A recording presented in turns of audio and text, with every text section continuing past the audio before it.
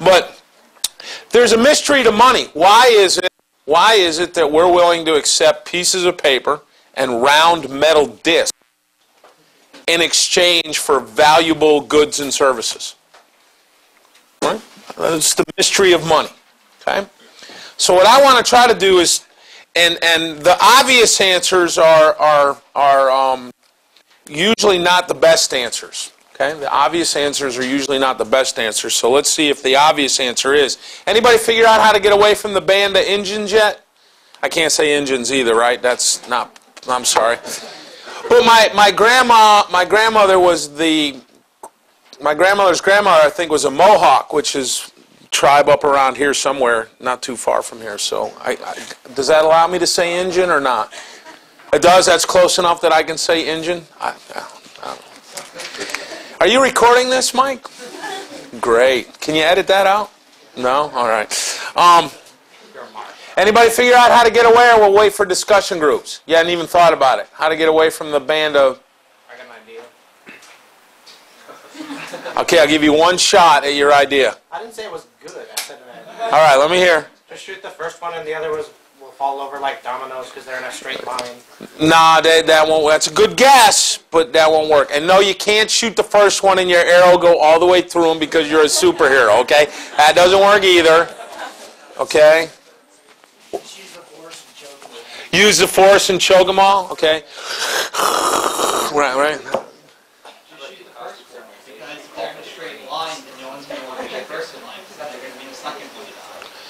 Shoot the first guy in line. Why? Because the marginal cost now of being first in line goes way up, right?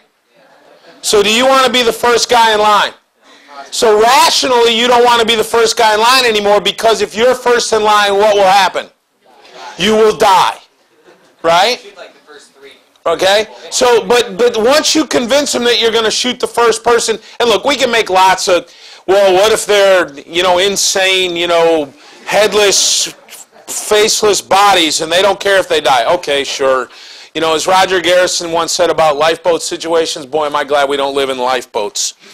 So, but I mean, it's a really cool way to think about what economics is and the idea of this marginal principle of value, okay? And we also know, we were talking about this earlier, nobody values his life infinitely high, right? People can tell you that, but I know you don't. I know every one of you doesn't, okay? Because you got here today.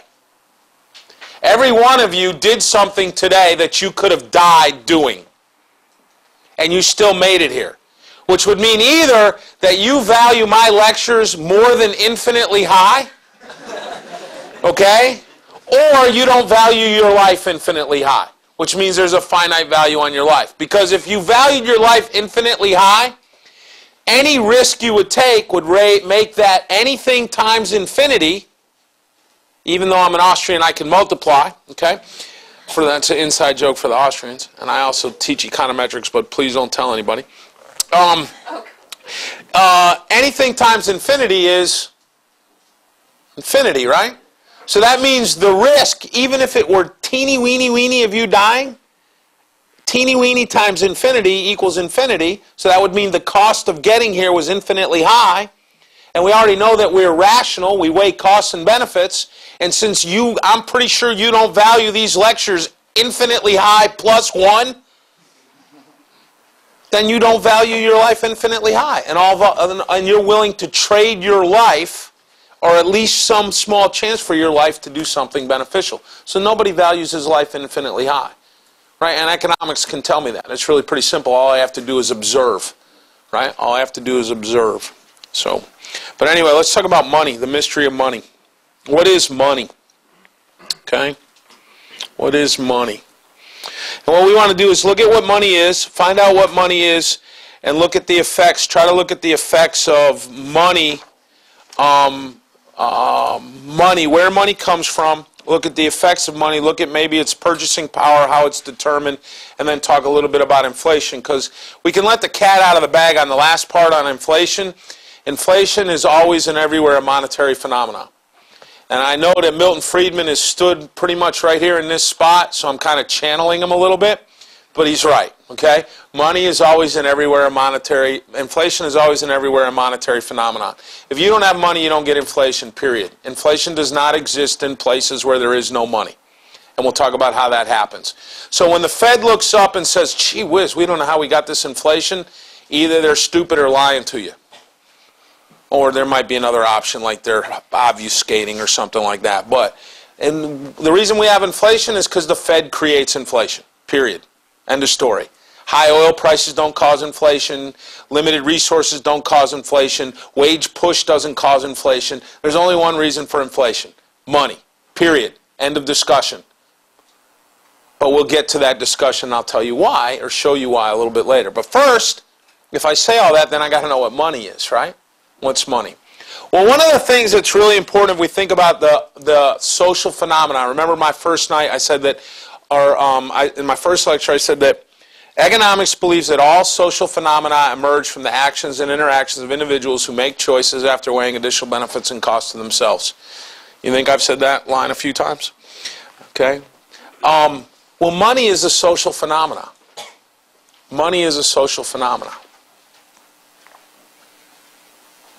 So if money is a social phenomena, it must have emerged from the actions and interactions of individuals who made choices after weighing costs and benefits to themselves. Okay? So what we're going to do is we're going to talk a little bit about the origin of money. One of the other things that Austrian economics, especially Hayek, is famous for is this idea of spontaneous order, or what we call of human action but not of human design. Right? Of human action but not of human design. There's a long German title in Menger's second book on, I don't remember the investigations, I think. It's Investigations into something, something, something, and the title's 17 words long that turn into one German word. For you guys that understand German, I don't get that, but all we got to do with German stuff is just keep on, in English we tack on lees and idges and stuff like that, and they just tack words together. Just paste them, put it here and there, and capital S in the middle, and stack some stuff together, and we get a word. I don't fully understand it. But anyway, it's the investigations, das Untersuchungen, or something like that is what it's called. But anyway, one of the things that's really important in Austrian economics is this idea that there are many useful institutions that are of human action but not of human design. Okay, of human action but not of human design. That bothers a lot of people. Okay, it bothers a lot of people a lot that very many social institutions that we have were not designed by anybody. They just happened. We could tell lots of stories about how they might have been designed after the fact. And one of the terrible things is if you try to go back and try to design them, they won't work. You can't design them. Fundamentally impossible to design. Money is one of those things. So I want to talk about the origin of money. Then I want to talk a little bit about what's called the regression theorem, Mises regression theorem. We'll talk briefly about that. Talk a little bit about the quantity theory of money, how we get from money to banks, to bank-issued money, to money today, to the idea of the importance of money in macroeconomics, and that'll kind of leave you off for Ben's discussion, I think, tomorrow or the next day on business cycles and macro or something like that. I could talk forever about Austrian business cycle theory. A bunch of my research is in Austrian business cycle theory, and I wrote a paper that won an award for it, so I'm pretty proud of that. But I love Austrian business. What makes me an Austrian is Austrian capital theory. I love capital theory, but I'm going to stay away from it and talk about money. Okay? So let's talk about the origin of money. Where did money come from? Okay? Money is a spontaneous order, as a result of a spontaneous order. It's, again, of human action, but not of human design. So let's think about where money came from. The emergence of money. Right, the emergence of a social convention. Again, remember, there's a mystery to money. We have an arbitrary convention of accepting these pieces of paper and metal slugs in exchange for things that are valuable. Right, we accept useful things for basically things that are not useful. Paper and discs of metal. Why do we do that? Well, Menger in 1890-something wrote a paper called On the Origin of Money. It's a great paper. It's relatively long, but it's a great paper to read. I think it was in the I can't remember it, but if you look up Menger, Origin of Money, Google it, you'll find the paper. It's a very good paper. Money we're going to talk about as an invisible hand theory of money, to kind of borrow Nozick's term from Anarchy, State, and Utopia. He said there's invisible hand explanations of things, which was kind of refining this idea of human action but not of human design. And that's a book, by the way, anybody's ever read that and made it through it in one sitting, God bless you, because that book made my head hurt. Anarchy, State, and Utopia is the densest book I've ever read in my life. But boy, was it rewarding when I was done. So if you ever get a chance to read Anarchy, State, and Utopia, read it, but your head will explode before you're done. I promise you. Unless you're a philosopher, I think their brains are impervious to explosion. I think they're impervious to lots of things, but I'll find that out next year while I'm teaching South Park, I think. So, all right. So, let's go back and think about where money came from. Well, if there's no money, how do we trade? We barter, right? We direct exchange. The orange owning apple wanter trades with the apple wanting orange owner. I think I said that right. Anyway, so one of the problems we have is what sometimes is called coincidence of wants. Larry White once said that he didn't like that phrase very much. I'm not a big fan of it either because it's not coincidence of wants. I have an apple and want an orange. You got an orange, want an apple. There's nothing coincidental about that. We want two different things, right? What there has to be is a reciprocity of wants. I have to have something you want, and you have to have something I want. Okay? Now, if you have an apple and you want an orange, and you got to go find somebody who has an orange but wants an apple, the transactions cost of that could be pretty high, couldn't they? So you could wander the earth like a modern day or ancient day, who's that dude, Diogenes? Right? Wasn't that the dude with the lantern looking for the honest man? Right? I'm looking for you're holding out your apple looking for an orange. Right? Wandering the countryside. You know, orange, right? Wandering the countryside. It could take a long time. You may decide you're just going to eat the apple, right? You get scurvy or something, but that's a different story. Your lack of citrus. Direct exchange isn't going to work for very long for very many things, is it? Direct exchange isn't going to work for very long or for very many things, is it? It's going to make it difficult to trade. Okay? So what you might do, again, is find an indirect exchange. Hey, the guy that has an apple, has an orange, wants a banana. This dude over here has got a banana, wants an apple, so I'll make a trade and I'll trade him the banana. So now I've made an indirect exchange. And he's done the same thing. Okay? Well, imagine what the world would be like when we all go down, for you ancient Greek scholars, we all go down to the agora, right? And we hang out at the agora and we're making trades, right? And the agora means the marketplace, right? And we're out of the city-state. They let us, because we can't do any exchanging in the city-state. That would be dirty, right?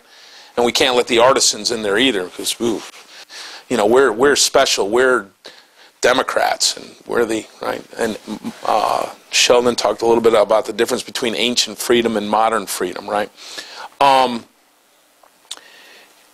We're making trades, and we're all making these direct exchanges. If we think about the way trades are going to happen, I'm going to start to notice, and it would make sense for me to notice, because I'm rational, and it would be my incentive to notice that, hey, some stuff is a little bit easier to trade than other stuff. Right? I find it's a whole lot easier to trade wheat for almost anything I want than it is to trade apples. Right? And the wheat dude likes apples. So I trade him all my apples for wheat. Now I can get some bananas and some oranges and some mutton and some other stuff. I can make trades, and wheat is relatively easy to trade. Menger argued in his article that there are some goods that are more saleable than others. We don't use that word it's not a word you run into very often anymore. Saleable is what he said. But marketable. Some things are easier to trade than others. Now, wouldn't it be in your incentive to pay attention to those things that are easier to trade? Well, if you find that they're easier to trade, and you make a profit from doing that, we also know that entrepreneurialness is imitated, right? So other people are going to imitate you. Wow, that stuff looks like it's easy to trade. So we're going to have, imagine goods A through Z, right? And we're trading A through Z, and we find out that, you know what, A and Z aren't very tradable at all. They're kind of hard to trade, so I won't take A and Z in a trade, and everybody else notices that. Then we kind of notice that, man, B and Y aren't very tradable, and C and X aren't very tradable. But all these other goods are relatively easy to trade. It makes sense for me to take goods that I don't want because I can trade them later for things that I do want. So we have this process where everybody's noticing that there are some costs, some goods that are easier to trade than others. Over time, what's going to happen? The goods are going to be winnowed down, winnowed down, winnowed down from, you know, we'll go to A, C to X, and D to W, and E to V, and now I'm stuck. S or T or something in there, that's something. And we're going to go all the way back until we get to M is standing all by itself, right? There's one good that everybody will take in exchange for everything, right? These goods that I'm using to make trades, sometimes we call media of exchange, right? Why? Because they're in the middle of an exchange, right? Because that's what the word medium means, right? In the middle. So they're media of exchange. Wheat, right? Maybe corn, maybe things that don't perish very much. You know, some stuff not so good as others, and we have lots of words in the English language comes from things that do this, like the word salary comes from the Latin word for salt, because Roman soldiers were paid in salt. It's a bad day if you get paid when it's raining, okay? The word pecuniary comes from the Latin word for cattle. Pecuniary is a fancy word for monetary, because cattle used to serve as money. It's hard to make change with a cow, right? Now that'll be 3/4 of a cow, please. You're dragging home a leg, right? Look what I bought. I bought an HD TV and I got a cow leg coming home. Wife is throwing you out of the house. Get that cow leg out of here. What's wrong with you, right? The cows don't make very good money. In Korea, women's hair traded as money. You can imagine the problem there. You start to see, like we had, Allie was getting dressed up in different clothes and brought back in line. The men are going to start growing their hair long, right? We got a problem there, right? But lots of things were used as money. Over time, we tell the story, what's going to happen? Something's going to emerge, and one day, from all of the media of exchange, one will be king of the mountain, right? One will end up being left on top of the mountain. All the other guys got shoved down the mountain, and we'll have the generally accepted medium of exchange, better known as money. Right? What is money? Money is as money does. Right? What's the definition of money? What is money? Money is as money does. What does money do? Money serves as a medium of exchange, right? I'm trading, at some point I will trade this lecture for an orange. Right? But I don't have to go to Florida and find an orange grower to trade for me right now. Or an apple. Okay, he's got an apple. At one point I will trade this lecture for an apple. Right? And by the way, I really miss northeastern apples. Those got to be local apples. That apple right there was really, really good. They don't... What's that? All right, cool. Well, you guys can polish it for me, and remember those. Don't forget those evaluations. So imagine if you guys, any of you have studied money and banking. There's usually this list. I call it the list of bulls for money when it's all done. Okay, and I'll try to remember the list. I didn't write it down, and I always say I'll remember it, and usually I remember it, but like after 8 or 10 iterations. But at some point in time, there's only going to be one generally accepted medium of exchange, a GAMO, if you will, right? Generally accepted medium of exchange. This good, and it had to be a good. How do I know it had to be a good? Because it was trading on the market for other things before an indirect exchange. So it gets all done, and it turns out to be a good. Generally, over history, what did it turn out to be? Precious metals, right? Gold, silver, typically gold and silver, right? More often gold than silver, okay? So money, if we say, all right, we get all the way to the end, and gold is money, okay?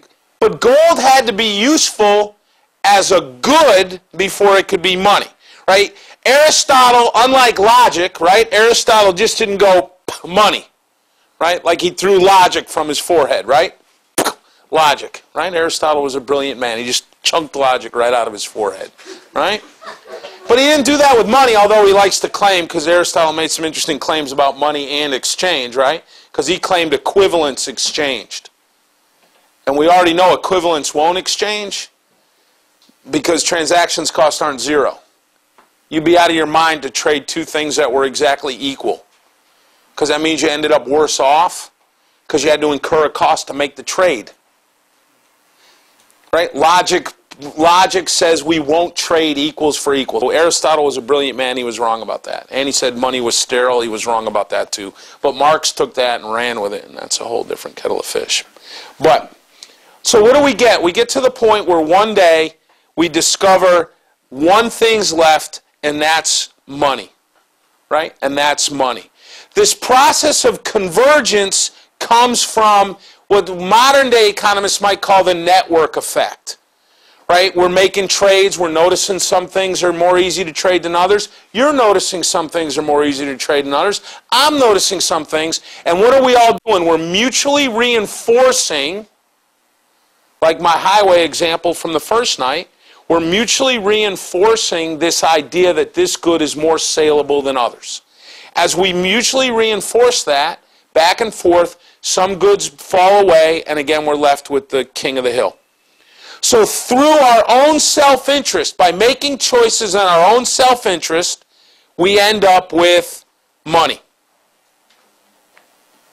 Right? Nobody designed money. Nobody said, hey, you know what we need? What we need is money. Not even Aristotle. Right? But we got money. It looks like somebody did that, doesn't it? It didn't. Right? It emerged. And I'm going to show you another theory here in a second about how that could happen. Okay? The implications about money in the economy, some of the important implications are this. Everybody sells for money, everybody buys with money. Right? In a market economy, everybody sells with money, everybody buys with money. And let's not worry about the 14 trades out of 100 billion that happen barter. Okay, yes, sometimes I trade my iPod for your jacket, and sometimes I trade my car for some advertising, and I might stay in a hotel room this weekend that the NCAA traded for advertising time on the wall outside. Okay, those things are so small as to really be inconsequential in what we're talking about, right? I mean, where we live in, and what's the GDP? $3.5 trillion? I don't even know. I always forget to look it up. How big's the GDP right now? 13 trillion, okay? $13 trillion, and we made a couple $10 trade on barter. Let's not worry about that, okay? 10 out of 13 trillion is relatively small, okay? Because somebody's going to ask and say, no, I know some... really inconsequential to the whole grand scheme of things, right?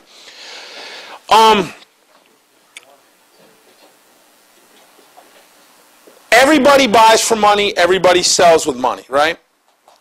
The saleability of money, we're going to see, has certain properties that are important for macroeconomics, and we'll come back to that in a second, I hope. The other functions of money that a lot of times you read in money and banking textbooks and stuff are subsidiary to it, right? It's the unit of account. Okay? It's a store of value. Well, the unit of account and the store of value are subsidiary to the medium of exchange function. Why does it become the unit of account? Because everybody's trading in it. So when we start to talk about prices, how do we talk about them? How many units of the medium of exchange we'll use. Is that a necessary condition for something to be money? No. It could be money without that. We could talk about them in something else, but it wouldn't make sense, right? If we're trading in gold pieces, we're going to talk about how many gold pieces this would trade for. Okay? The unit of account or the store of value. Well, if you're willing to trade money for something, use it as a medium of exchange, well then it must have some store of value, right? That's subsidiary to you using as a unit of exchange. Those things happen, but they're not necessary for something to be money. They come out of the fact that something is money. Okay, so usually you hear in a money and banking textbook that what money is something that has to be a medium of exchange, a store of value, and a unit of account. Well, the only thing that matters is the medium of exchange. There's a great article, I can't remember from when it is, it's mentioned in a couple of places, on, and it's in Pete Betke's textbook on cigarettes being used as money in a prisoner of war camp. Okay? How much store of value and unit of account do you think those really were? Probably not very much, right? But they were still used as money. They still used as the medium of exchange.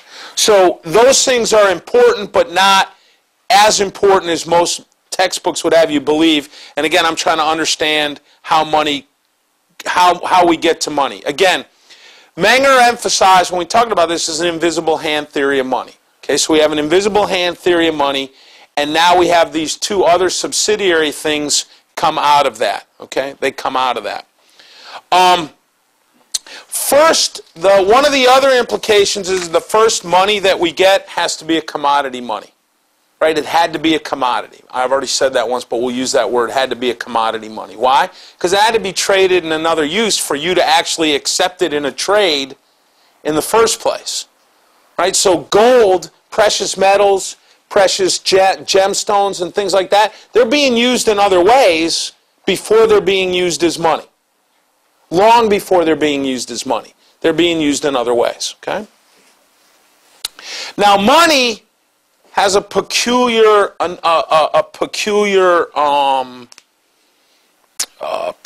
nature to it, because in some ways it's a good like all other goods. It has a downward sloping demand curve.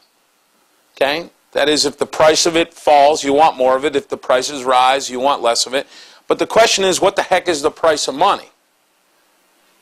Right? I know what the price of this candy bar is. It's like 2 pennies or something. I know what the price of this book is. It's some dollars. I know what the price of this watch is. It's $30, right? When I state prices of things, I state them in money. So what's the price of money?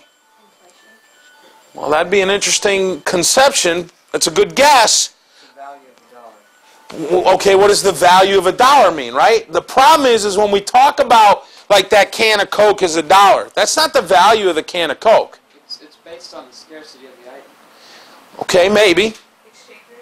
Maybe. Okay, Carl. The labor it takes. Okay. These are all good guesses.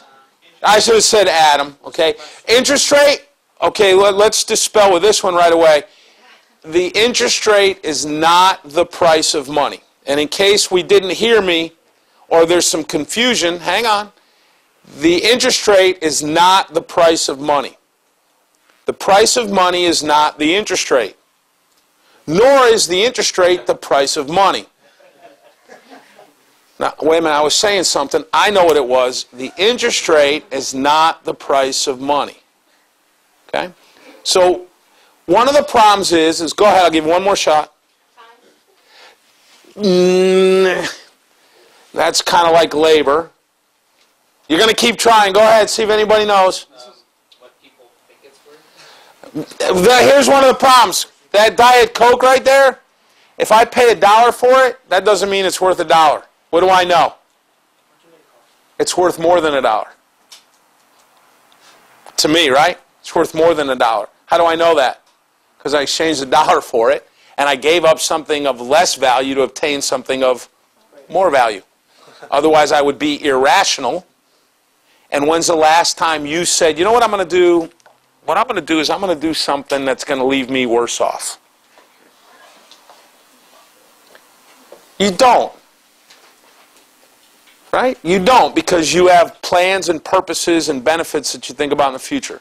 Somebody back there, one more try. You want to say interest is the price of money? What you can buy with it?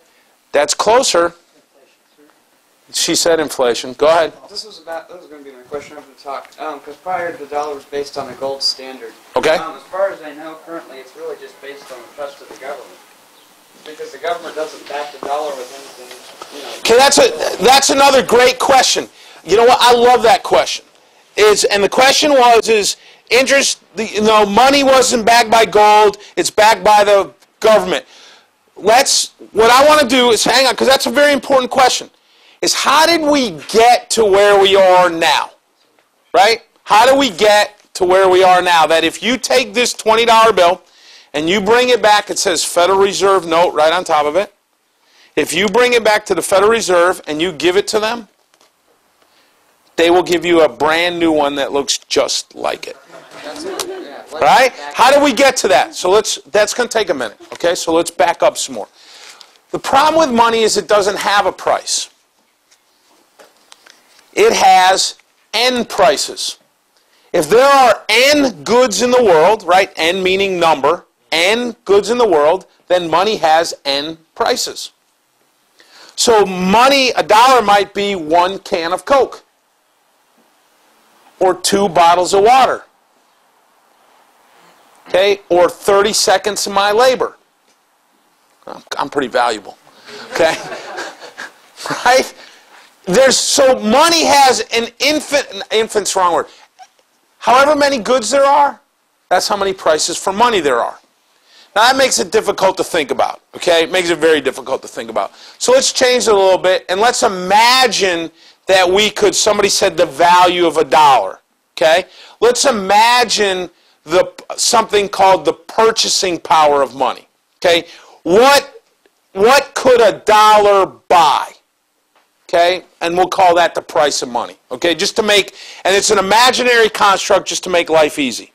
Okay, so money has a downward sloping demand curve like all other demand curves. The lower the purchasing power, the more you want. The higher the purchasing power, the less you want to hold. And by the way, when I say demand for money, I mean the demand to hold. Like this. So think about it. The higher the purchasing power, the less I want, because that means each dollar will buy more junk, stuff, things, mutually beneficial exchanges. The lower the purchasing power, the more of these guys I need to bring about the same transaction, right? So I get a downward sloping demand curve. Okay? So money has a downward sloping demand curve, but it's different than a lot of other goods because think about this. That Coke right there, has value whether there's a money price to it or not. Right? That has value absent it being exchangeable for anything, right? Money doesn't. Money doesn't have value absent its ability to turn it into, exchange it for something else, because we've already decided the mystery of money is that it's just paper. Right? The marginal utility, we call it, right? And you could think about marginal utility, think about utility any way you like, okay? The warm fuzzy you get from drinking the Coke, the happiness you get, however you want to think about it, it's really not important, okay? We can have long discussions on the importance of marginal, what utility means and all this kind of stuff, but let's think for a minute. The marginal utility of Coke is independent of its price, isn't it? The marginal utility of money is not independent of its price. Right? The marginal utility of money is not independent of its price.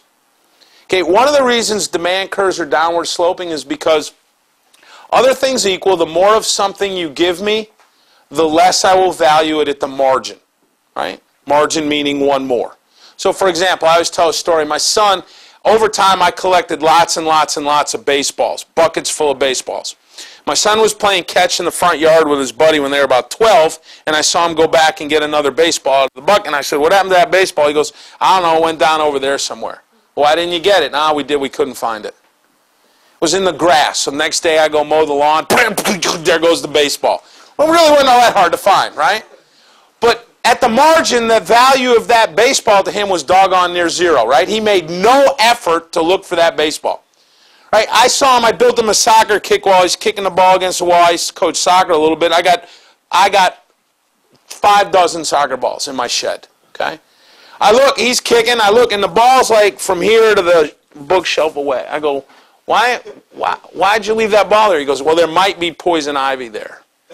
There might be poison ivy. I go, I don't see any poison ivy. He goes, you never know. So he had a whole lot of, right? When I was a kid, when we used to walk uphill both ways to school, Fight off tigers with a ruler? Okay? We got one baseball for the whole year. And we played with that sucker till it was dead and then wrapped it up with electrical tape and played with it some more. Right? The old guys in the room are laughing because we all know the same thing. These young whippersnappers, Richard's scary games and everything. You know, we didn't have it like that when we were kids. We used to hit acorns with a stick because that's all we had. Roll hoops with a stick. You know, we didn't get balls like you young whippersnappers did, right? Before they had balls, that's right. We had to invent our own games, okay? But the more of something to have, the less you value it at the margin. I used to always tell my kids, too, you have too many toys. No, we don't. Sure you do. No, I don't. Yeah, you know how I know? That one's laying on the floor and it's broken. That must mean the marginal value of that toy is 0. Right? So that must mean you have too many toys. Because when the marginal value equals 0, that means I could take that toy away from you and not leave you any worse off. So either demonstrate the marginal value is positive or I'm going to start taking toys away until it does. All right, my kids are good at marginalism, by the way. Which leads me into my wife, we're driving home once. In the old days of cell phones. We're driving north from Virginia to Connecticut to go visit relatives. And I said, have you called your mother yet? And she says, no, it's going to cost like $3 to call her. I said, no, it's not. She said, yes, it's cost. We spend this many dollars and we get this many minutes, and if you divide this by this, you get $3. I go, are we at the end of the month on this bill? She said, yeah. I said, are we going to go over the minutes? She said, no. I said, then it costs 0. Right? Because we're not going to go over, and whether you make this phone call or not, we're still paying the fee for the month. And I said, it's going to cost 0. No, it's not. It's going to cost this. I said, no, it's going to cost. And my daughter in the back seat goes, come on, Mom, can't you figure this out? Mom, it's 0. You already paid for it. That's a sunk cost. Right? And then my son goes, yeah, Mom, sunk cost. It doesn't matter. And then she got mad at all of us, and we didn't talk for the next 5 hours. and at that point, I learned that some costs, even if they're sunk, to wives, they're still marginal. So the best thing to do is just assume they're marginal all the time. But money, when we think about money, okay, what makes money different or makes money weird, again, is its marginal utility is not like the marginal utility of those soccer balls to my son doesn't matter whether there's a price on them. But money, if there's no price to money, there's no marginal utility. So we have this really weird thing about money is that the marginal utility of money, right, which gives us, and one of the reasons why demand curves are downward sloping is because marginal utility diminishes, right? The more of something you have, the less it's valued at the margin. So guess what? The less you'd be willing to pay for more, right? So it's a relatively simple, that's why demand curves are always downward sloping. Because no matter what, if I give you one more of something, it has to be worth less than the one you had before. Okay? That's the nature of diminishing marginal utility. And it's a little bit deeper than that, but I'm going to leave it at that. So that means if I take, like, for example, the marginal utility of the Coke, the marginal utility of Coke gives me the demand for Coke. But one of the problems is if I take the demand for money, let's say I look at the demand for money. Okay? So we have money demand. Okay? Money demand depends on the marginal utility of money. Right? So that means the money demand depends on the marginal utility of money. Same thing as the marginal demand for a Coke depends on the marginal utility of the Coke. That'd be the end of the story. The problem is money demand depends on the purchasing power of money. Because if there's no purchasing power of money, there's no demand for money. Right? If I handed you these pieces of paper torn up exactly the same size as these, you'd throw them in the trash. Why? There's no purchasing power. So there'd be no demand for them. So the demand for money depends on the purchasing power. The problem is the marginal utility of money depends on the purchasing power. We got an issue here, don't we? Anybody know anything about circles and where they start and where they begin? And whether or not they can be made square? That was another thing that Hobbes wanted to do. He wanted to find a formula to square the circle. Yeah, Hobbes was big into that. Again, it comes out of the algebra. It's really pretty cool. Square the circle. Yeah, that was a big move by lots of really thoughtful people in the 17th and 18th centuries trying to square, can we square the circle? That is, can we write a formula for a circle that's made up of squares? right? And it's an ancient ancient or older mathematical problem that's occupied the brains of some very intelligent people over time. It's an interesting problem. So what do we do with this? This is a vicious circle, isn't it? Where does it begin? Where does it end? It's a problem. If I want to take money, right? We've talked already once and about the general equilibrium models of microeconomics. Okay. In microeconomics, how many people have ever taken micro theory? Anybody in here? Micro theory. Is money exist in micro theory? As anything more than what we call a numeraire? Oh, by the way, we could trade money here and the marginal utility over the price is 1 and we won't worry about it. So we wave our hand at money. We don't worry about it. So if you look at in microeconomics, money doesn't exist. If you look at macroeconomics, prices don't exist. And there's no connection between microeconomics and macroeconomics, although there's been attempts. And one of the problems is this dude right here, what McCulloch called the vicious circle. Well, if we go back and read Mises way back in 1904 and we read Theory of Money and Credit, Mises solved this problem over 100 years ago. Okay? And he solved this problem with what's called the regression theorem. It says, let's think about the money demand, the demand for money today. Okay? T for today or time, this time. The demand for money today depends on the marginal utility of money today, right? Depends on the marginal utility of money today. But today, where does the marginal utility of money come from? Well, it comes from what I expect the purchasing power to be, right? I have money today is valuable because I know from yesterday money was valuable. So I expect it again today to be valuable, and I don't expect prices to be very much different, purchasing power to be very much different. So the marginal utility of money today depends on the purchasing power of money I expect today. Okay? Well, where did the purchasing power of money that I expect today come from? It came from the purchasing power of money at the close of business yesterday. Because I wake up in the morning, I don't expect prices to be very much different than they were yesterday, do I? I can change over time, but I don't expect them to be any very different.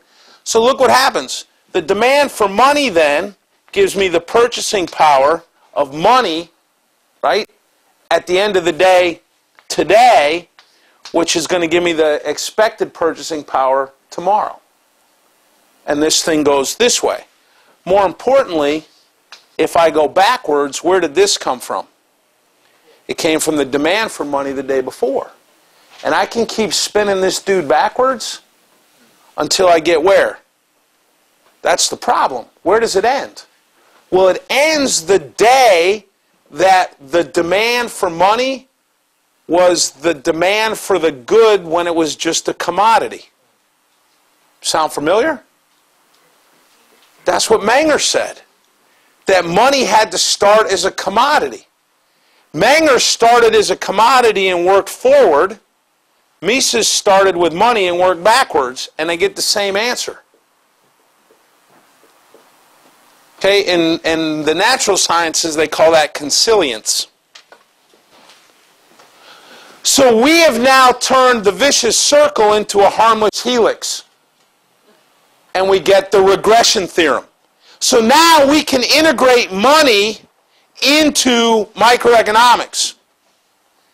We can include money in our marginal utility functions. Now the interesting conclusion of this is making money de novo, just going, hey, here's the deal, this is money, won't work. You can't just go, boom, this is money. So imagine, for you guys that know about the EU and the European Monetary Unit, how difficult it was for those guys to put that into effect. It was a very careful and slow process. and it had to trade side by, as my French-Canadian friends would say, side by each for a while, right? And it took a long time for that to happen. But we put these two things together, and we get the idea that, look, money had to start as a commodity somewhere. Okay? Money had to start as a commodity somewhere. All right. Real quick then, how do we get from money then to where we are today, and then we get back to quantity theory and inflation? Okay, in 10 minutes or 15 minutes or less, or 25 minutes, or however long. 20 minutes. Is that what you said? Oh, 3:15. All right. Whew. All right. So now we got gold as money. And we can see where purchasing power comes from, the relationship, and why it has to be money. But we know we don't trade gold anymore, do we? In fact, FDR stole our gold in 1932 after he decided the price had to be $1.21 per dollar because 7 was his favorite number. Right? You guys read Bert Folsom's book, New Deal, Raw Deal? It's a great book. I've seen that quote before. Whatever is 28, I think. Why 28? Because 7, I like 7, and 28 is 4 times 7. That was FDR's brilliance at economics. But FDR and his terrible, and we won't start that. Sometimes we refer to him as the great Satan. Sometimes as only the son of Satan, but that's a kettle of fish altogether. Or as Hans Sennholz would say, bureaucrats. FDR, just a bureaucrat. But whole different thing. The first time I ever came here, Hans Sennholz was up there, and he carried on for about an hour about FDR and how much he didn't like him. And Hans Sennholz, if you look through some of these places, you'll see he's part of this place. And money was his big topic, but he was funny. He would talk about flying his airplane, and he flew a single wing, and he would fly in to major airports. And he'd fly, all visual flight rules, and he'd land anywhere he want. And they'd say, what do you do? And they'd tell him, he goes, they're bureaucrats. They don't know what they're talking about. The bureaucrats. I just fly in the wing of the big jet, and by the time they catch me, I'm gone. And so he carried on it was hilarious. The word bureaucrat was the word of the day on that night. It was fun. That was back in June of 1994, I think. It was awesome. But how do we get to where we are today? Well, let's follow the process again. This is a social phenomenon, so how do we get there?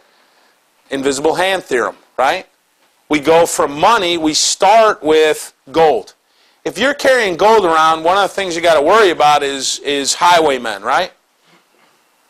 Or Robin Hood, who, by the way, had it backwards. And that's a different kettle of fish, right? So Robin Hood or highwaymen. So what you might do is, look, you might, and if we think about why gold made good money, real quick, and money in banking, they'll tell you, money has to be durable, right? Money has to be portable. It has to be divisible. It has to be, right, all these different bulls. Well, gold satisfies a lot of these things, right? Gold is durable. It's recognizable. You take a Sayer's stone, you bang it on the gold, and it turns a certain color for purity. Gold has all these really cool properties that we figured out later that, wow, this is what money needs to be. But nobody sat down and went, you know what we need? We need something that's recognizable, portable, durable, stable in value, right? Nobody said, all these things just happen. It's humbling to think about the social phenomena that emerge out of rational choice. If you get nothing else from economics, it should be, holy mother of pearl, nobody invented money. So how do we go from gold to paper? It's a relatively simple process if you think about it, evolutionary process. You're storing your gold, right? You take your gold, you bring it over to the goldsmith. Because we know goldsmiths exist because how do we know gold? Gold was used as a commodity, which means it was worked by people into things like jewelry and stuff, right? And for other ornamental things. It was used. So you bring your gold over to the goldsmith, you say, hey, Gary, want to keep my money for me? Gary says, sure. And he writes your receipt. And you take your receipt. And then you go over to, Ollie's ox carts, and you want to buy an ox cart. And you say, Ollie, I need an ox cart. He says, well, that'll be, 8 pieces of gold. You go, it's all right, I got 8 pieces of gold with Gary's goldsmith. See, I got a piece of paper right here. He says, hey, I do business with Gary too. How about you just sign that receipt over to me? We signed the receipt over. And now I got the receipt that says the gold belongs to me. So Now we start with the idea that gold, hi Ben, gold is like receipts, okay? Gold is like receipts. And now these receipts start passing. Well, if you start seeing that you could pass receipts, what you might say is, look, Gary, how about instead of giving me a receipt for all my gold, you give me pieces, like one for each piece. So now you have a note, a promissory note, and maybe the note is signed over to me and I still have to re-sign it. After a while, it'll evolve into, look, anybody who's carrying this really cool note can get the gold from me. And now these notes pass as money. The advent of the printing press makes this a little bit easier, right? Because otherwise there's a lot of hand-drawn by Gary, but this is still the inception of paper money, right?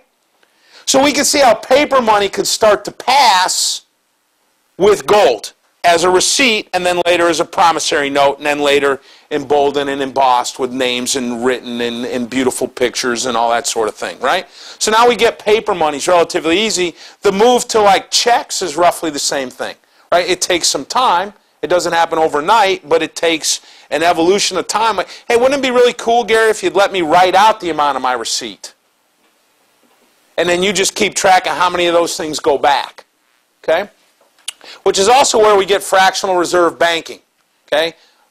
For those of you that know the debate between fractional and non-fractional reserve banker, I'm a Larry Whiteian free banker, okay?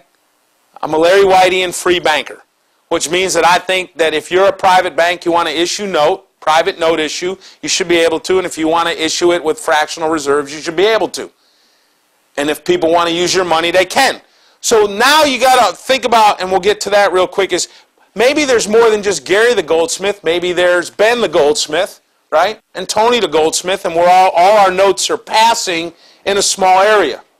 And then clearinghouses could develop to help us clear the money, lots of other things. After a while, though, Ben, being the entrepreneur that he is, okay, he looks over and he says, daggone, there's a big pile of gold back here growing some dust on it, okay? And the wife needs a new car, new ox cart, right, because we're way back then in ox cart time, says, I'll bet you if I just took some of this gold out of this pile and bought an ox cart, it ain't going anywhere, it's got dust on it. So he takes some gold and he buys the ox cart, right, he goes and buys the ox cart. Now there's more gold out in the system than there is notes. That is, there's a fraction of the notes in gold, fractional reserve banking. Now the banker, right, Ben's smart because he knows if he overdoes this, we're coming to him with tar and feathers and ropes with funny knots on them, right? Because if we go to get our gold and it ain't there, talk about burning down the house, right? We're not going to be happy with him. So he's trading off the marginal benefit of a fraction versus the profit he could earn by lending it. Now, he's probably what's going to happen is not that he's going to take gold, but he'll lend. You go to Ben and say, hey, can I borrow some money? You go, yeah, I'll give you a couple extra notes, and you bring them back to me, so now there's more notes than money. We get fractional reserve.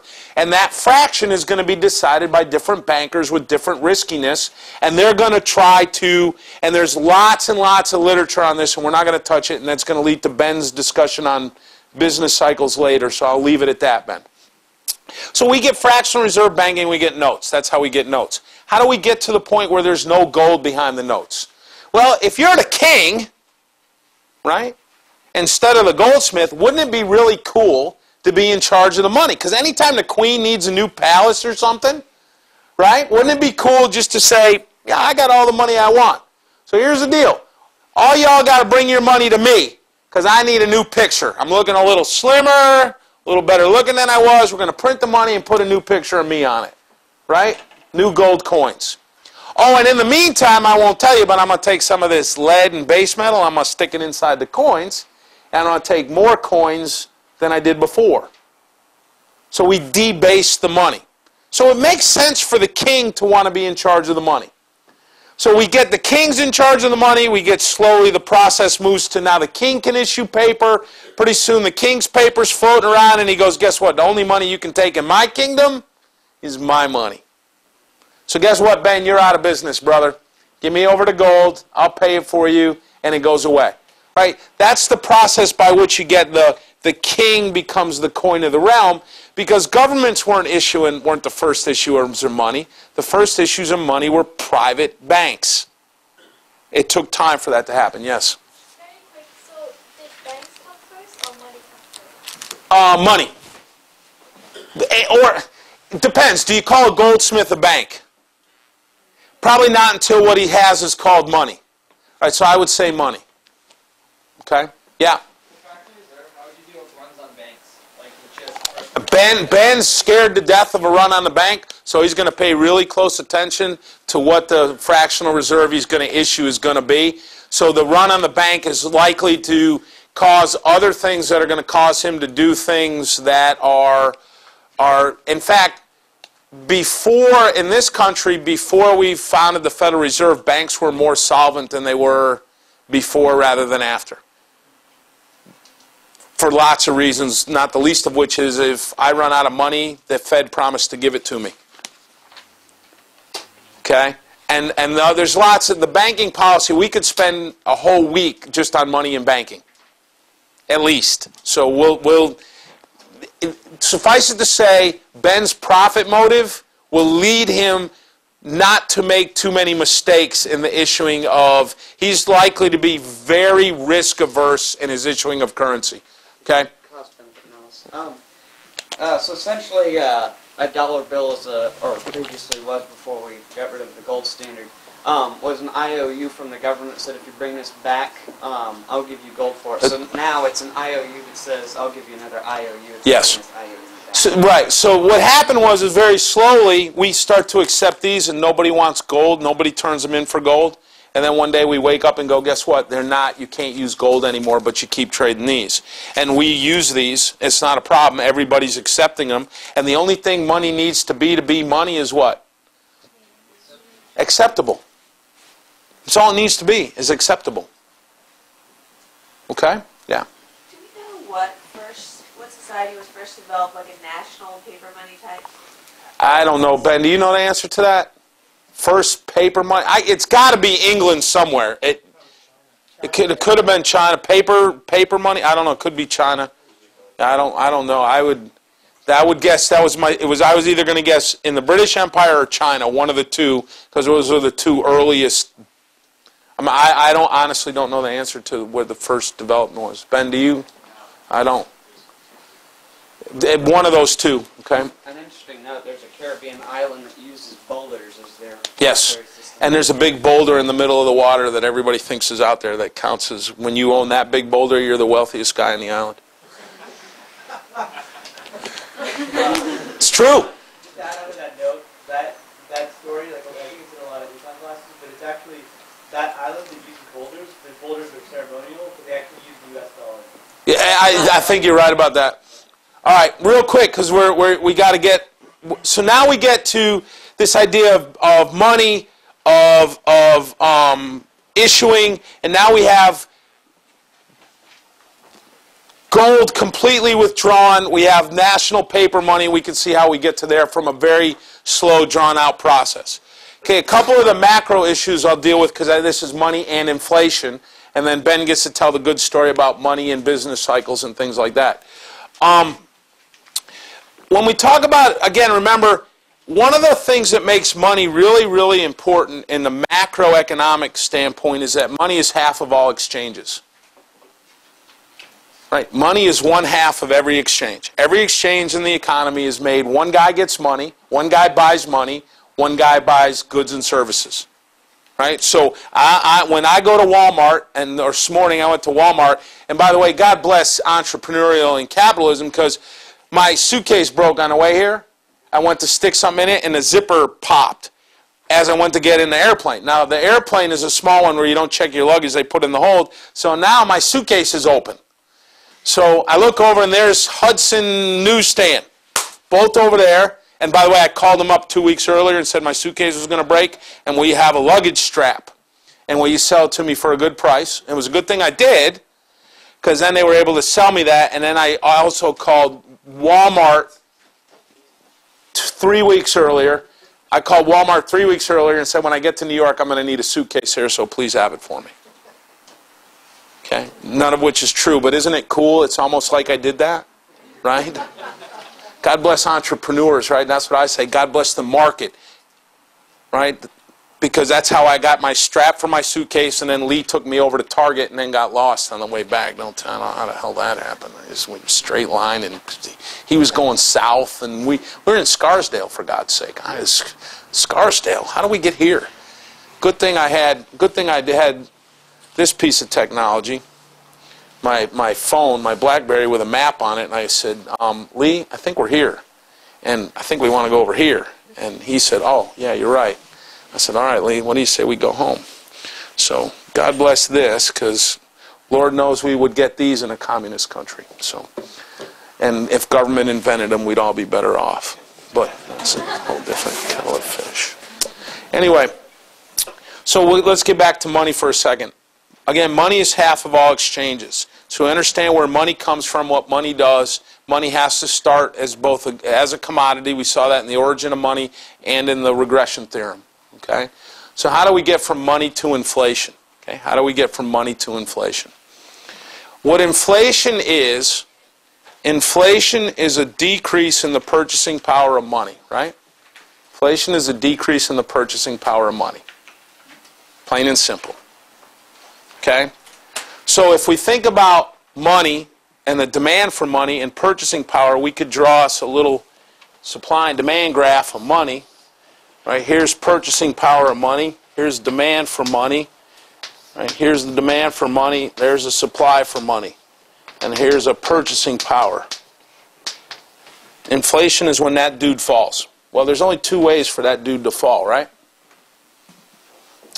Demand shifts to the left, which means there's a decrease in the purchasing power of money, or demand for money, or the supply curve shifts to the right. How likely is it, do you reckon, for the demand for money to shift to the left? It happens, right? ATMs has made the demand for money shift to the left. Right? Better clearinghouses has made the demand for money to shift to the left. Are these things sudden surprises, and do they happen very often? So that leaves what? The supply curve shifts to the right. Right? We all know the story about Cortez got in a boat, came east, landed, beat up some Indian dudes in Mexico, and took all their gold, right? I'm not supposed to say any of that, and I just did, okay? Apologize. Apologize to the Aztecs, Incas, and other assorted native Mexican peoples that Cortez beat up and took their gold.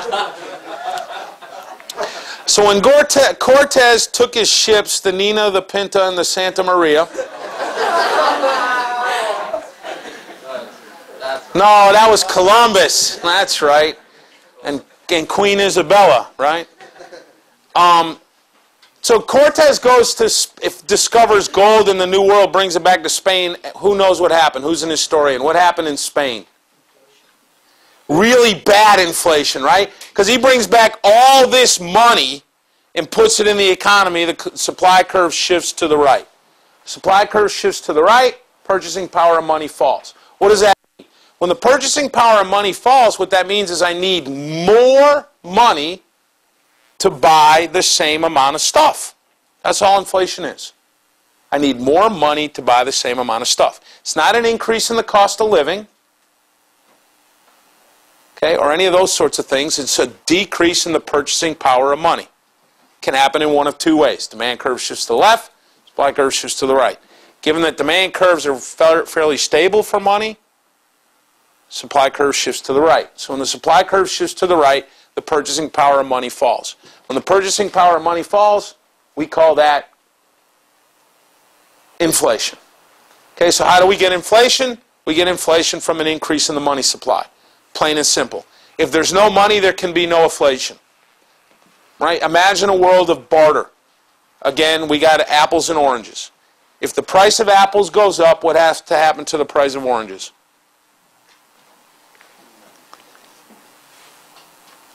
If we have one apple trades for one orange, and now it takes 2 oranges to get an apple, that's the price of apples going up, right? It takes 2 oranges. What just happened to the price of oranges? It went down to a half an apple. So overall, what happened to the general price level? Stay the same. Nothing, right? put bananas in there and let banana apple prices change and banana orange prices change, and orange banana and apple orange, and there's be 6 different prices, right? Let all those change, what happens? They all work out. There can't be inflation. Inflation is always and everywhere a monetary phenomena. No money, no inflation. Inflation comes about because there's an increase in the money supply. Okay?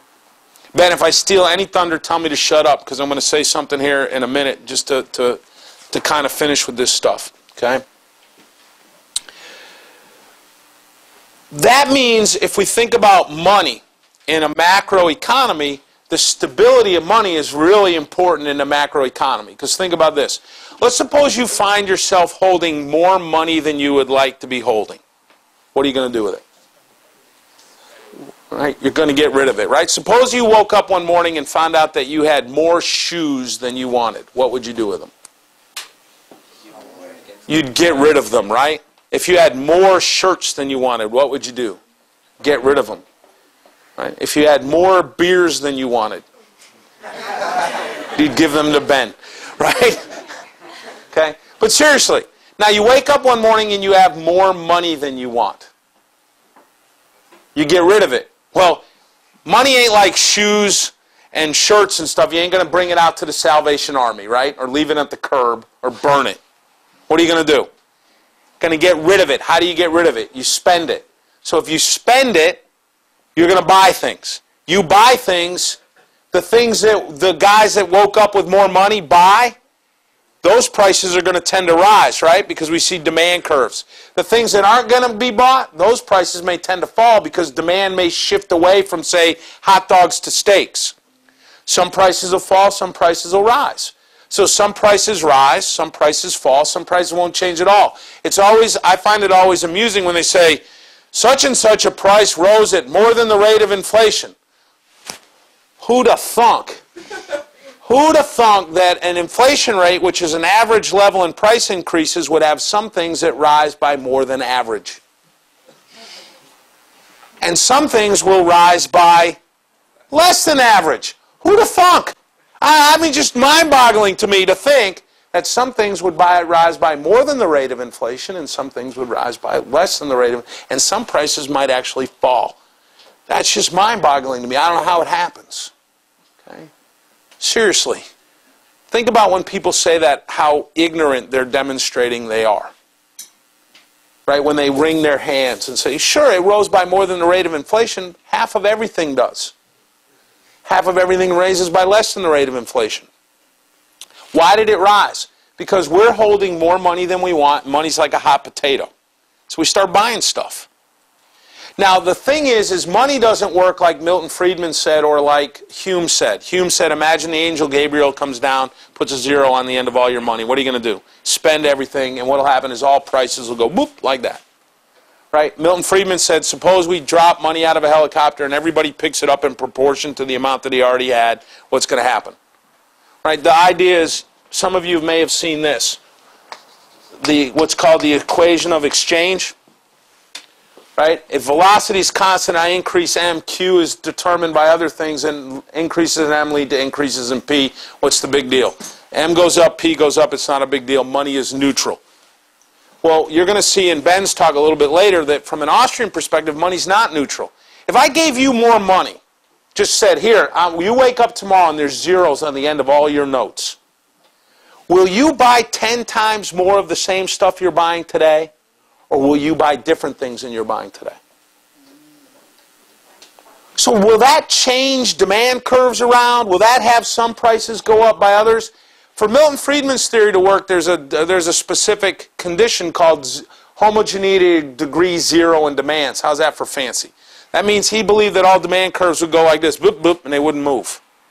It doesn't happen that way. Furthermore, one of the other problems, and Ben will take this up in his business cycle lecture, is the way money gets into our economy is through financial markets. And since it gets in through financial markets, it doesn't get in blanket. It gets in certain places and injections. So there are injection effects, the same as my little thought experiment. Hey, if you all woke up with 10 times more money tomorrow, would you buy 10 times more of the same stuff? No, I quit buying Hofhauser and maybe buy a Sam Adams or something, right? I'd quit buying Chevrolet Equinox and buy a Lexus, right? I'd change what I buy. So if we're all going to change what I buy, changes in money have effects that aren't uniform, don't they? And so those effects are going to have far-reaching implications for the economy. And I'm going to let Ben will talk more about that when he talks about business cycle theory. But money is a very important thing, and imagine then a good, well-orchestrated monetary policy becomes very important for an economy. Stable money means stable transactions costs, stable expectations, and stable demands.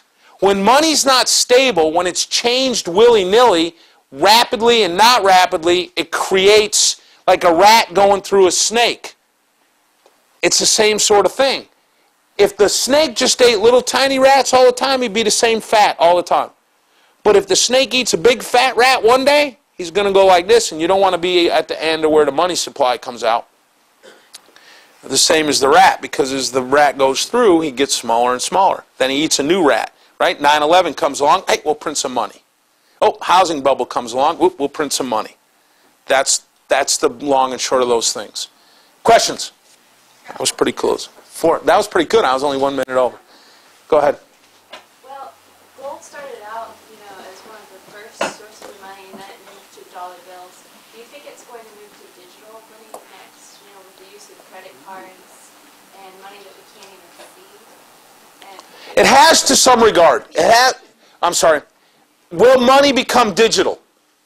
Right? Will we quit using paper money? I don't know that we'll quit using paper money, but we can see that's right now. I carry a debit card. Right? Credit cards don't count because they're not money. Okay? Credit cards are a loan, so they don't count as money. We have to make a final payment, a final transaction. To a large extent, we carry less money. We hold less money now because of things like debit cards. So the demand for money is a little bit different, and we're still using what essentially is money, denominated as money, called money, but we're not carrying around as much physically, but we're holding it in a different way. We're holding it more securely in a bank. Will we ever get to the point where we're not even carrying paper? It's possible. I mean, I don't know that we'll see it in our lifetime, but I think it's possible. Would it, in some way, be like the gold thing, where if you turn in cash, you can get digital money, like you used to go? No, I think it'll be account blips. I mean, you'll just get marks in your account, but there won't be anything to turn back in. There won't be promissory notes. But it all right now is like when you get a loan, you know what you get? You get a checking account. Right? When you get a loan, you get a checking account. Any loan you take, and if it's like a house loan, you get an account with one check. And you write the check, or your lawyer does, and hands it over to the dude that owned the house. So it's all basically checking account stuff. Okay? And I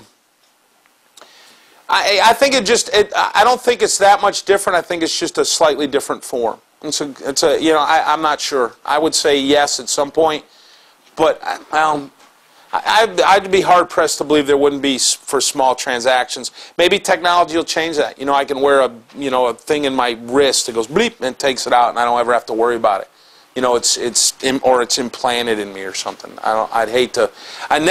In markets, you never say never, right? Because you never know what an entrepreneur is going to come up with. Yeah, in the back. Would you mind talking about Zimbabwe a little bit? What would you like to know about Zimbabwe?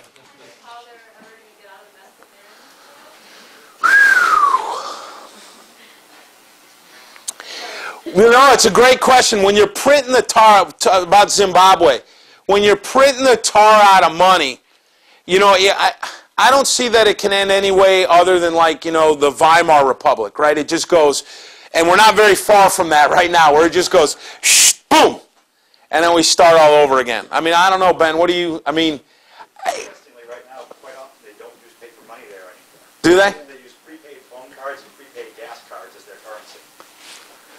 So I mean, we're getting pretty close. Fix the macroeconomy that's going on, and the land reform and all that other mess, but at least this spontaneous emergent, a lot of Hungarian style of money comes from. So I mean, you have the idea that other things start to trade as money. The same thing happened in the Weimar Republic. So When you have a regime that is that big a mess, remember we talked about the importance of institutions and private property and all. It's a huge, bigger mess than just money. Although money, bad monetary policy can wreck a lot of good institutions, right? I mean, it wasn't like Germany in the Weimar Republic was the Congo or something. It wasn't like it was Zimbabwe. I mean, it was a relatively developed country for the time, and that's how important what money can do to a country, and how bad monetary policy can affect institutions. So, I don't know that we could add much more than that. It's a good question.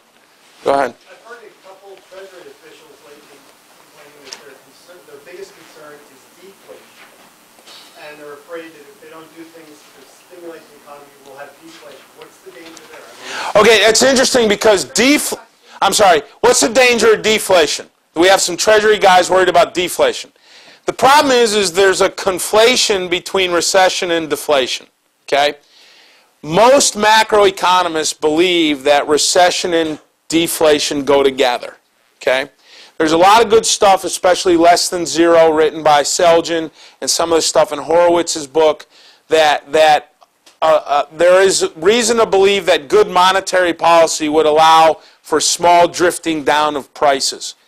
But when they talk about deflation, they're conflating a fall in the price level with a recession. Okay, they're mixing the two up because Bernanke even said it. Bernanke still to this day, I saw him give a talk before he became president of the Fed at the Richmond Fed, still believes that the depression was caused by falling prices, and that the way for the depression to have been avoided was to prop up prices.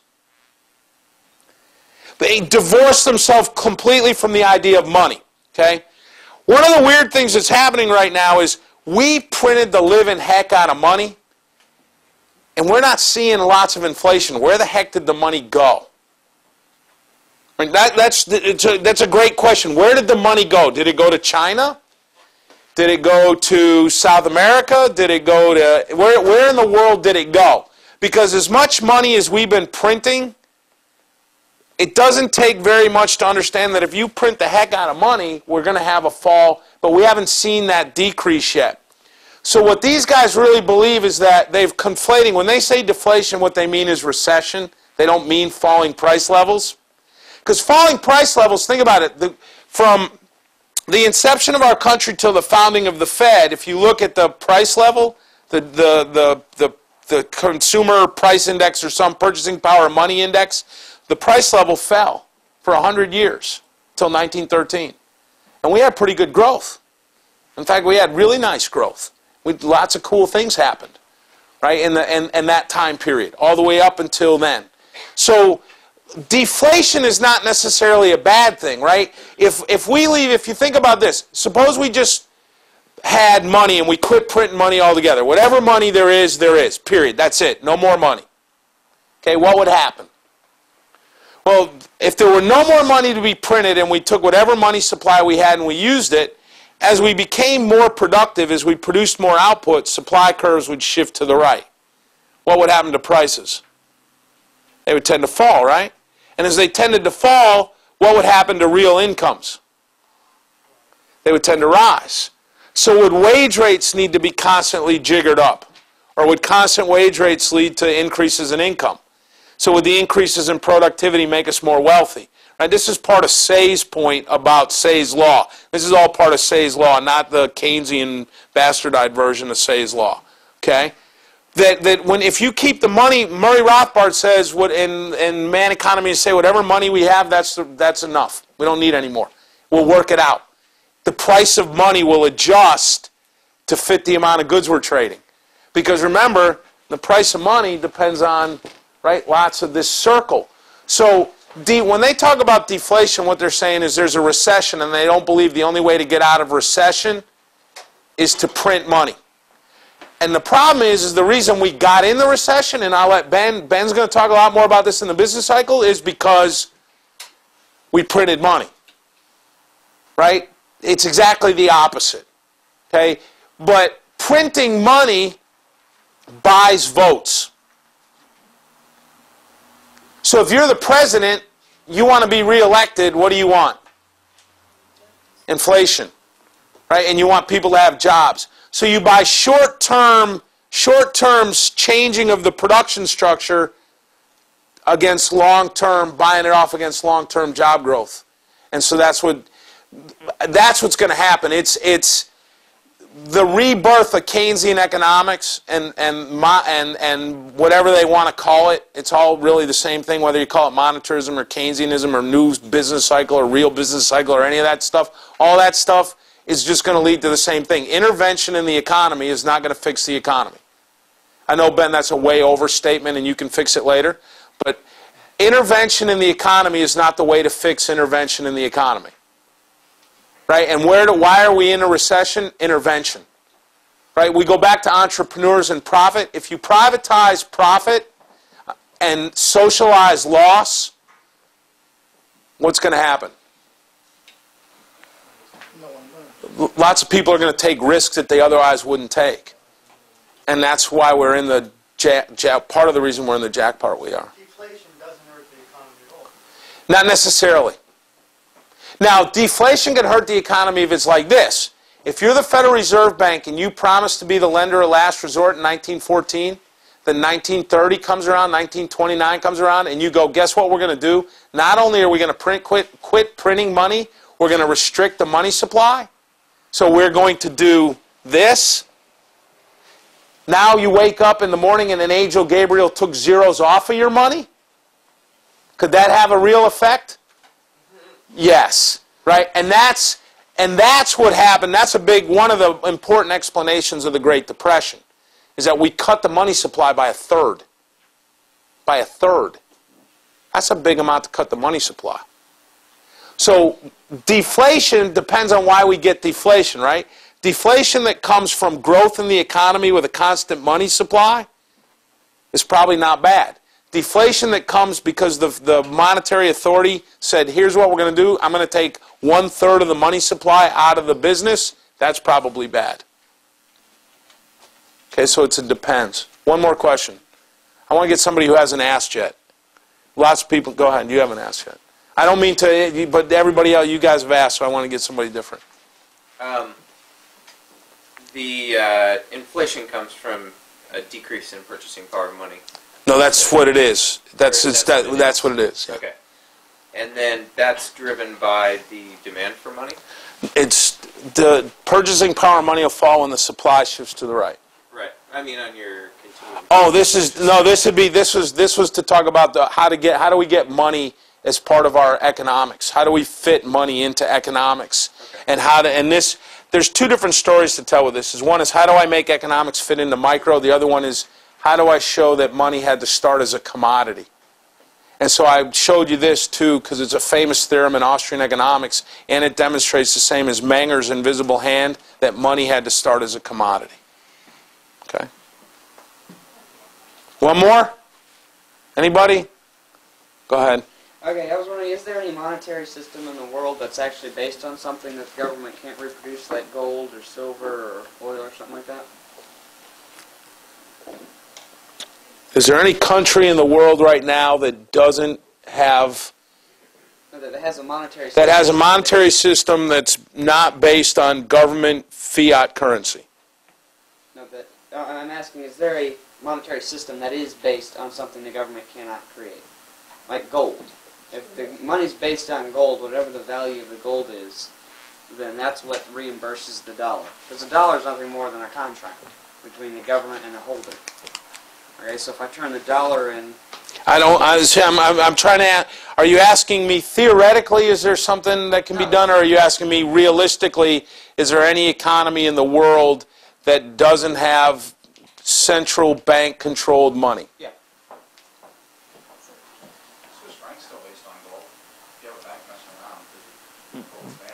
Yeah, but... Somalia, actually, interestingly enough, they have a complete commodity standard.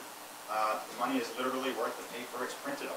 Before you laugh too much, though, remember what Tony just said, quoting Rothbard, any quantity of money can be optimal. What they've done there since the collapse of their government, no one will accept bigger notes than what the old government notes were, what he was saying, regression theorem. So people would kept the expectational value of the old thousands Somali shilling notes, but no one could counterfeit new zeros onto it. So quickly, competition between everybody counterfeiting it pushed the price of that Somali shilling 1,000 note down to about 4 cents, which is its paper, ink, and transport cost. So since about mid-1997, they've had a pretty stable currency. And it's not controlled by the government. So the key is whether or not the government can control it. And look,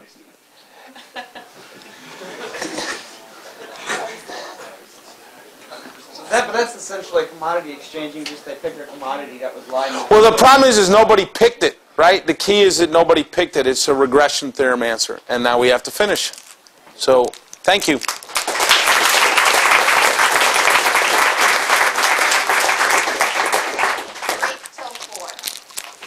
Break till 4.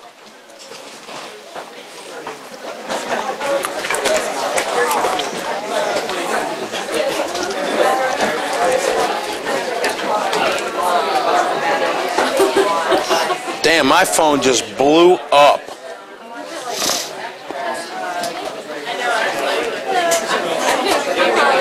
not sure if, can I call you Tony? Yes. Go by Professor. You call me anything you like except late for dinner. Oh, okay. Just a quick question. So we can't get rid of inflation, right? We can or we can? We cannot.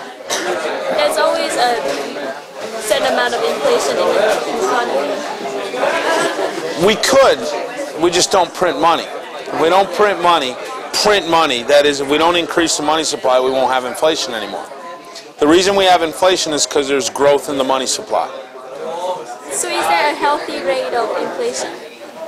And if there is, then how do we, what other factors? Okay, it's a great question. Again, it goes back to the pencil problem, right? Or Hayek's knowledge problem. If there is such a rate of inflation, what is it? How do we know what it is? How do we know what the right amount of money is? And more importantly, can we know? And Hayek would tell us, right? This is the one of the central bank dilemmas. Is what is the optimal quantity or the optimal rate of inflation? Fundamentally, it's unknowable. So if it's unknowable, we don't know what it is, right? You know, the monitors would tell you it's 3%. We need to have 3%. Well, but what is it based on? No, that. Is it completely arbitrary? Yeah. So fiscal policy, just. Because when you look at New Zealand targeted inflation for a while, and they said, here's what we're going to do. We're going to target it at 0. It can't be any more than 0. And they said, no, we'll make it 1, because 1 will work. Now we'll make it 2. We'll keep it between 0 and 4. What kind of macroeconomists say? A good monetarist would tell you 3%. Why? Because Milton Friedman said so. But then that means there's a rule. Friedman believed that money should grow by a certain percent every year, regardless of anything else. And that was one of the reasons for that was to create. He believed if you take his micro and you combine it with his macro, and if demand curves are homogeneous to degree 0, which means that if all prices double and incomes double, nothing will change. If you take all of that into consideration, then you let the money supply grow by some percent, say 3%, and you just let it grow like that. Then you create stable expectations of the rate of growth of money supply. And the argument is if you do that, and V is constant, and Q is determined solely by real forces. So money is completely neutral. That is, money has no effect on Q. Then what will happen is if this grows by, let's say this grows by 3% a year, long term, okay, which is roughly what the belief is the economy grows at. If this is stable, then if this grows at 3% per year, then this will be 0. And so these two sides of the equation have to equal. So if this doesn't grow, and this doesn't grow, and this grows at 3%, I make that grow at 3%, then this will grow at 0. What is V? V is the velocity, and all it is the number of times a dollar is spent. Think about this as money demand. And it's a central argument just basically that money is neutral? From an Austrian, yes, money is not neutral. It has calls Cantillon effects. Sorry. Oh, okay. I wanted to ask about, I noticed one of the subtopics, Mm-hmm. there was the whole central banks versus free banks. Right. So the free banks part, is it conventional banks or? It would be free banks would be what are called competitive note issue.